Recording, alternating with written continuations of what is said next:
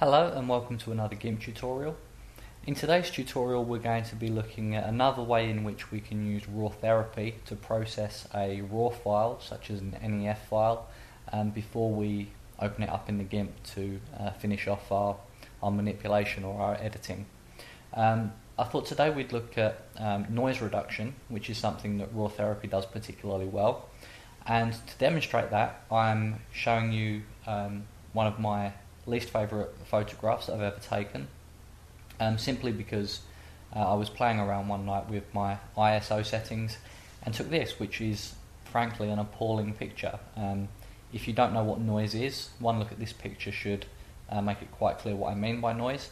If I just open up the detail view, you can see we've zoomed in on this portion of the sky here, and you can see that the image looks like it has a lot of static in it. And that's basically what we call noise. It's where the image produces this kind of static in an attempt to illuminate a particularly dark area.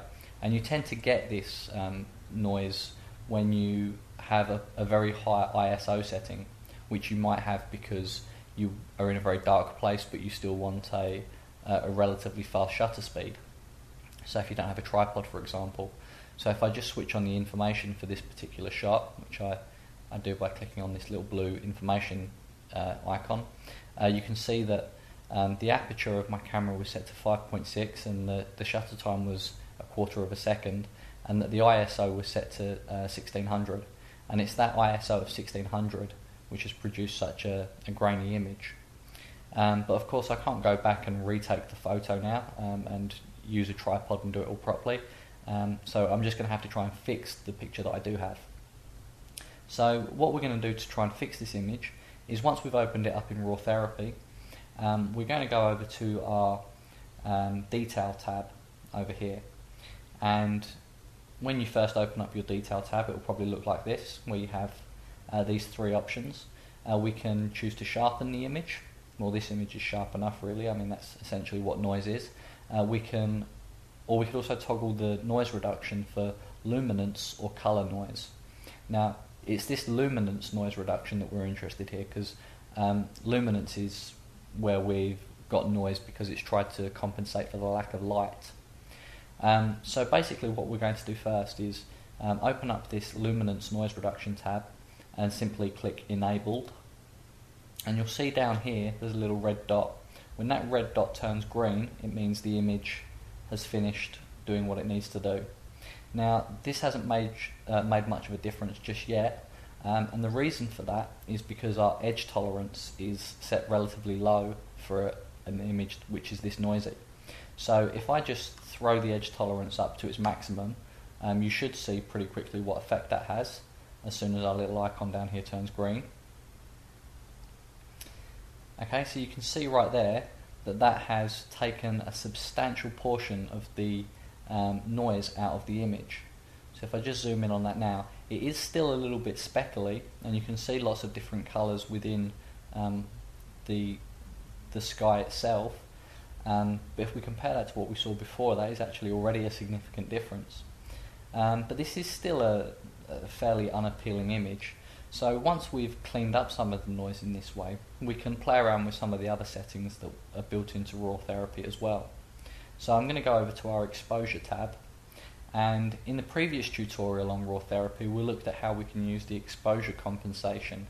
Now, this image wasn't actually over or underexposed, the exposure wasn't a problem, but this doesn't really feel like a night scene to me. The blacks really aren't coming through in the sky. It just seems like a very kind of pale mauve coloured sky, which is probably a true reflection of what the sky looked like on that evening, but it's not what I'm really interested in for the moment. So before I open this up in Gimp, I'm actually going to just use raw therapy to bring some of the blacks through. And there's a really handy function here that we can use, which is just to toggle the blackness here. So we're going to turn this up to be quite high, up to about 10,000, and you'll see almost immediately again the effect that has.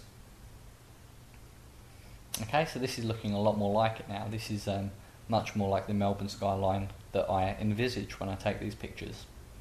So we can use the black there. We can also toggle the contrast to make sure that some of those lights really pop through the landscape that we've got.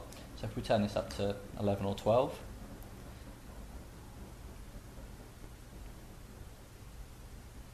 and you can just see those lights come through just ever so slightly.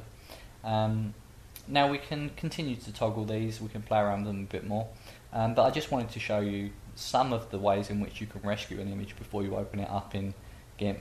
Once you've rescued the image as much as you've wanted, then you can simply click Send to Editor again. And that very simply just opens it up in the Gimp for us to continue working on. Now in previous tutorials, a tutorial a very long time ago, I looked at using curves and levels to improve night shots in the Gimp.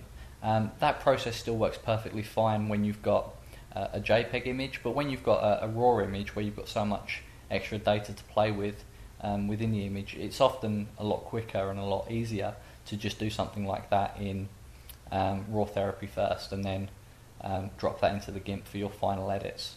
So then you could, add text to this, or do whatever else you want with it. Anyway, so that was just a quick tutorial on how to enhance some of your night photography with raw Therapee, and how you can then export that into the Gimp.